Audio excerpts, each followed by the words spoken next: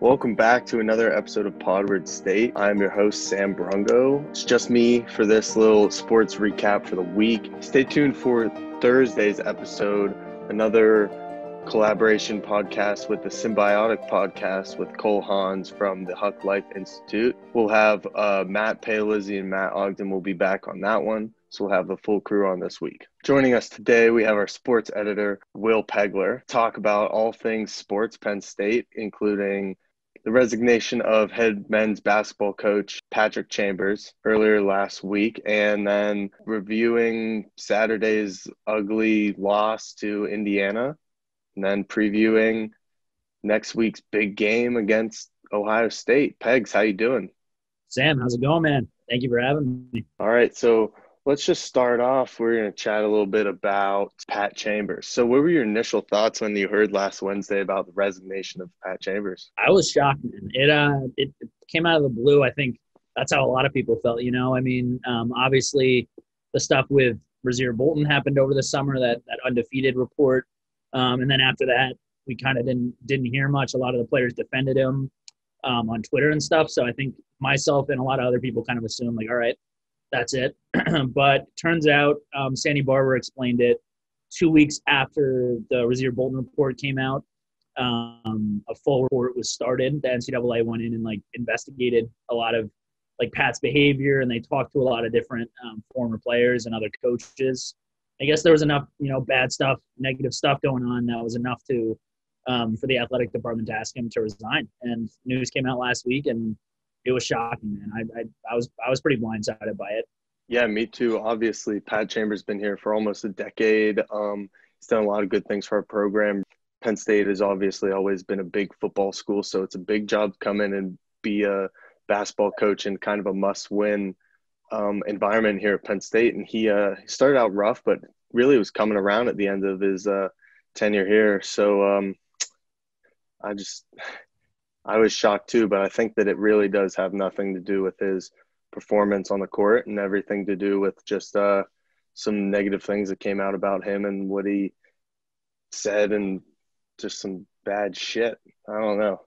I mean, like you said, Sandy Barber did a press conference. We got it was 10 minutes, not 10 minutes, but it was half an hour after the news came out. Sandy Barber hopped on a press conference over Zoom. That was I think BTN picked it up, so it was nationally televised. But she didn't really go into any details. A lot of people tried to. There's been a lot of different reports from different outlets about specifics, but they haven't shared any specifics, which is a little weird. But I mean, I guess it makes sense. They can't really share that kind of information. But we don't really know much right now, so it's pretty strange. Do you think that some of that information will break the internet and come out and we'll hear some more about what happened at some point in the near future? I think the hard thing might be might be different reports that come out, but a lot of what I've seen has been anonymous sources or just unnamed former assistant coaches. So it's hard to kind of confirm that stuff unless Penn State comes out and says what happened, which I doubt they'll do really specifically. We might not hear a lot of confirmed specifics, but yeah, I think there's definitely going to be a lot of reports throughout the season, especially as the basketball season picks back up. November 25th, I think, is the date that the season is allowed to start. So late November, when things get going again, we might hear more. So what do you think is next for Pat Chambers? Hard to predict right now. I mean, it seems with what his statement was, he's going to take a step back from coaching in the next few years. Maybe he could become help train guys. I mean, the guy clearly knows basketball, so I'm assuming he's going to stay within the world of basketball. Maybe work one-on-one with players and help them get ready for the draft, that kind of thing. But that's obviously just speculation. I'm not 100% sure, but from what it seems like, he's going to be out of the coaching game for the foreseeable future, it seems. Pat did a lot of great things for this, for not only the basketball program, but also the state college community. And it just is a shame that all kind of has this negative light on it because of the way that it ended. Right. And then what do we think is next for Penn State basketball? Obviously, they hired inside and brought in a new head coach. So what can you tell us a little bit about him and about what we can expect not only this year, but in the coming few years for Penn State basketball? Yeah, sure. So Jim Ferry, he was the offensive coordinator. He was one of the assistant coaches for three seasons. And looking at the stats, I mean, the offense was awesome when he was there. His second year there obviously was that NIT run. I'm sorry, his first year there was that NIT run. Second year there, 2018-19 season wasn't so great, but then obviously last year, Penn State was a surefire NCAA tournament team. I think they averaged like the third most points in the Big Ten. So the offense looked great under his assistant coaching position. So that's good news for the Nittany Lions. But even with Pat here, I think a lot of people knew there were still a lot of holes to fill on this team. I mean, Lamar Stevens gone, hurts. Mike Watkins gone, hurts. And they still got guys like Jamari Wheeler, John Harrow with a lot of experience, but a lot of really young players are going to be needed to step up. So with or without Pat Chambers, I think Penn State Hoops was looking at probably not as strong of a year as last year, in my opinion, just because of the amount of talent they've lost. But Jim Ferry's got a lot of experience in basketball. He's been around, and he's been a head coach for like 30 years before he even got to Penn State. So he's got a lot of experience, and maybe he could, turn this team around and make another like Cinderella run in 2020, 2021. But we'll find out. Some more big news came out last week regarding Penn State sports. We saw Journey Brown will be out likely for the season with a undisclosed medical condition. So what can you tell us about that? Yeah, sure. So another thing we don't know a ton about, besides the fact that they found this medical condition and it revealed itself like during the off season, and he's being treated for it. But as of now, he can't play on it. We don't really know what it is. There was speculation about what it could be, but that's not confirmed at all. Obviously, he didn't play. He wasn't on the depth chart against Indiana. Penn State's gonna have another depth chart come out early this week, or it will be out by the time this is released. So we'll find out if he's playing against Ohio State or not. I'd be shocked if he is. Just considering the fact that even if he were healthy enough to play, it'd be such a fast turnaround to have to get back into practice shape and get ready for a game against the number 3 team in the country. That'd be pretty tough to do. So not a lot is known right now, but it's Penn State's athletic statement on it did say he could potentially miss the whole season. So as of now, that's what we're looking at.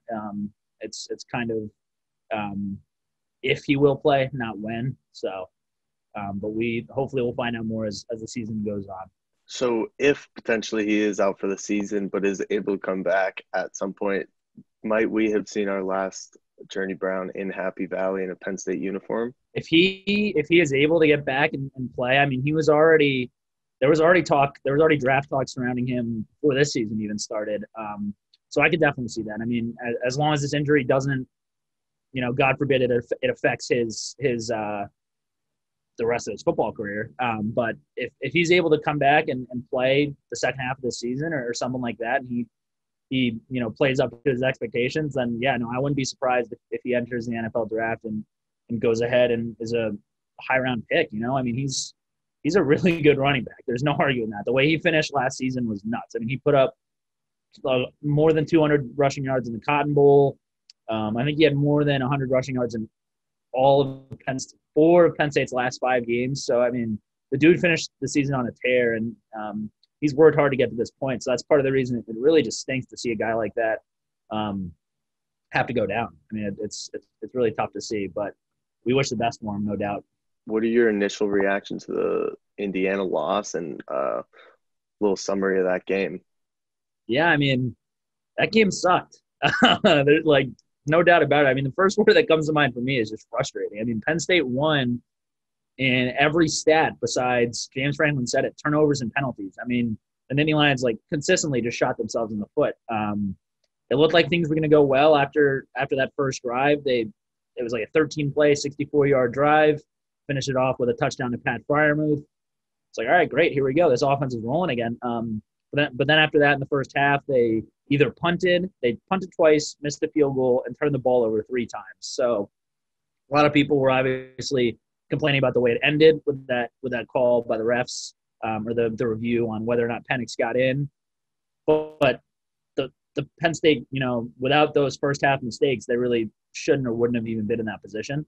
So I would say just a really frustrating performance overall, especially now that they're 0-1 and have to look now to a game against the third best team in the country in Ohio State.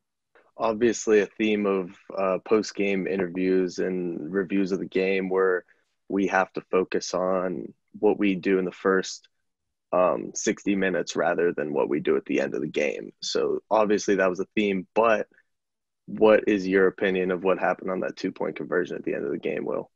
Do I think he got in or not? I do not think he got in. I think the problem is the call on the field was that he got in. I think if the call on the field were he was short, they would have reviewed it and said he was short. But it was so close. I think it's just hard to make that, to overturn that call. I mean, it has to be, I think the fine print, it has to be indisputable evidence. Sorry. Was there indisputable evidence? I thought so. I thought that angle, because the picture that kind of went viral was like the side angle, but then whoever's broadcasting the game, Fox, had a replay of like a front angle. And in my opinion, you could see the ball hit out of bounds before it hit the front left pylon. But that's neither here nor there. They lost. It is what it is now. But yeah, I think if the call on the field were that he were short before they reviewed it, then they would have reviewed it and said he was short. I don't think they were changing that call, unfortunately, for Penn State. What are some things you saw during the game on Saturday that you liked, and what are some things that you saw that you didn't like? Just some initial reactions. Yeah, sure. I mean, so even though obviously Penn State lost the game, and that's a problem, they're 0-1, and the Lions are 0-1, but there were some things that were good. I mean, the defense played well up until that final drive by Penix. Indiana was held to 211 total yards. Shaka Toney had 2 huge sacks. Joey Porter stepped up and made plays. Lamont Wade, since the end of last year, I mean, it seems like that guy is always stepping up and making big plays. He had that big interception. So what the defense did, the defense was consistent, in my opinion, in getting stops. They didn't, especially in the first half, obviously, they got no help from Penn State's offense. At one point, thanks to one of Clifford's interceptions in the first half, Indiana got the ball on like Penn State's 4. I mean, what do you want the defense to do? You know what I mean?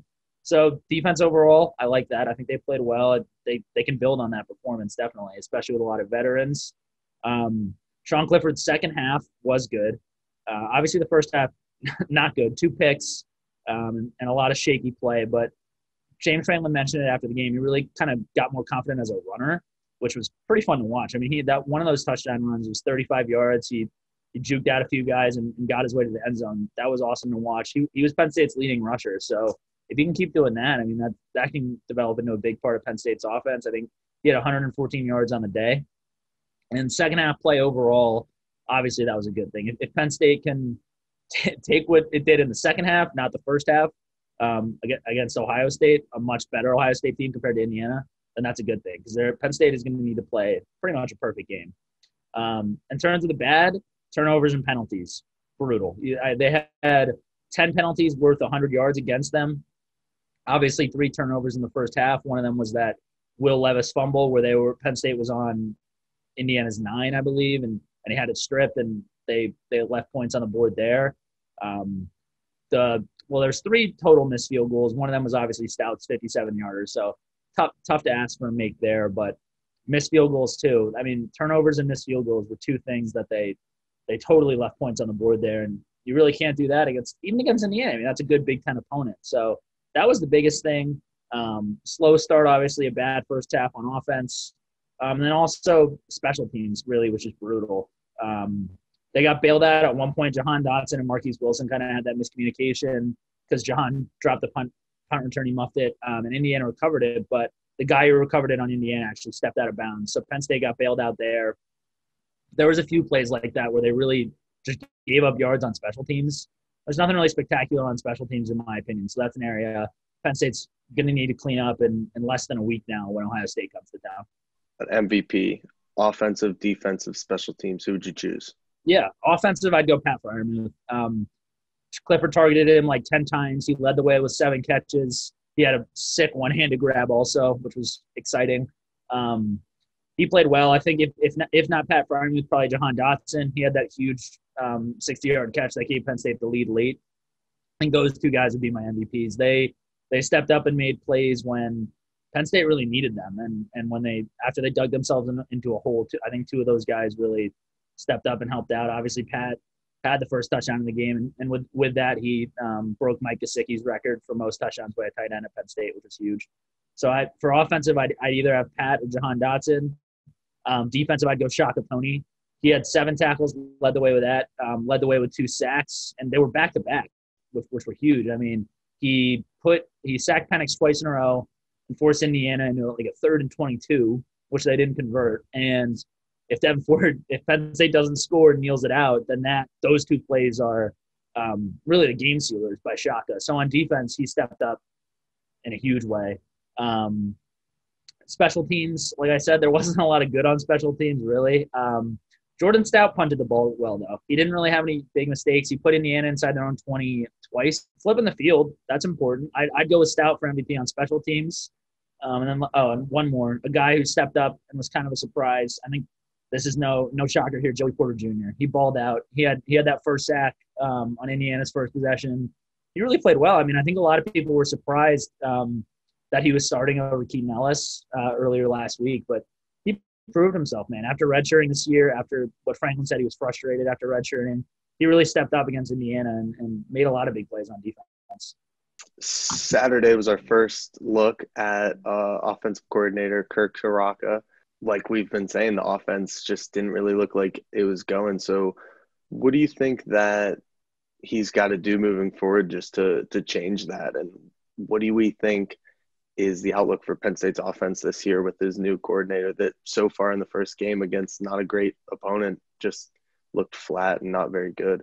You know, I think it's hard to put it all on him just because I think some of it could have been first game jitters for a lot of young guys.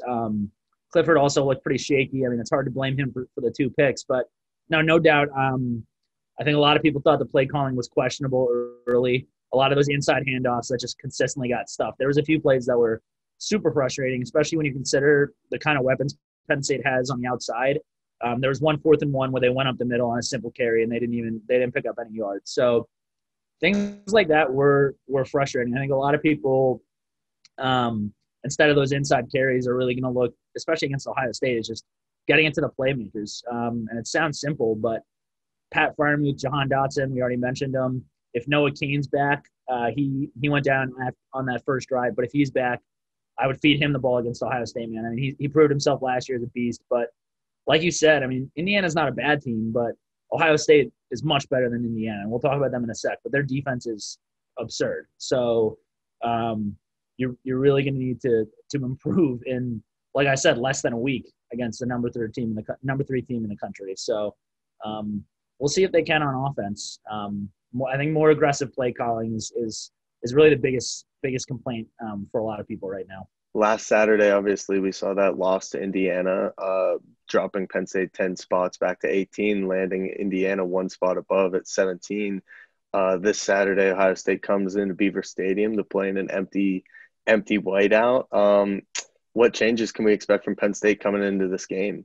On defense, not much. I think you just got to hope a lot of those guys can do it again, step up and make plays against an even better team. But on offense, you got to hope Noah Cain's healthy and you can have him. He's a guy that really, I think, was expected to help make this offense go, especially without Journey Brown. Just a guy that you could give the ball, and he really just eats yards. Just pick up 5 yards when you can. Get in a second and manageable, things like that. So that's going to be big. Obviously, that's still up in the air whether or not he's playing right now. But if he's healthy, you really got to hope for that.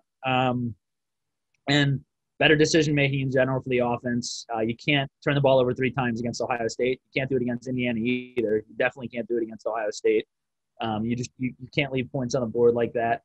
So I would say just more people are going to look for a more kind of steady, calm Sean Clifford, which I believe he can do. He's got a year of experience under his belt. He played well last year in his first year starting. So if he can find that balance once again of kind of calm, cool, and collected in the pocket, that's going to be big for Penn State. And like I said, they're gonna need to play a perfect game against Ohio State, who's arguably the best team in college football, along with Clemson probably right now. All right, this weekend, Penn State has a chance to turn it around after week 1 against Ohio State here in Beaver Stadium at 7:30 on ABC. Pegs, appreciate you coming on. We can catch Pegs on Spotify at Pegs and Plates for more sports coverage and obviously some sports analysis for the football game later in the week. Will, thank you so much for coming on. Thanks very much, Tim. Thanks for having me, dude. All right, that was another episode of Podward State with our special guest, Will Pegler, our sports editor. Stay tuned for some more science talk on Thursday with the Symbiotic podcast, hosted by Cole Hans from the Huck Institute. That'll be coming out on Thursday with Matt and Matt. Thanks again for listening, and cheers.